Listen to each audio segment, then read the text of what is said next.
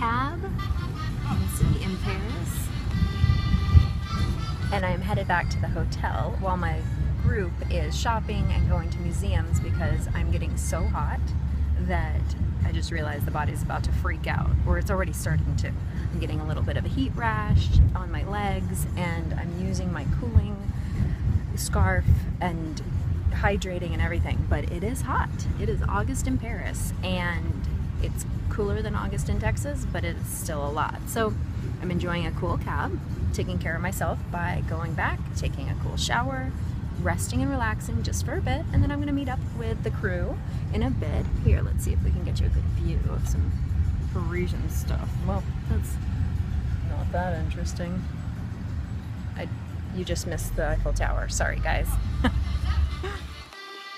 And here I am, feeling all better, refreshed. Just took a shower, and now heading to the left bank for a little bit of dinner.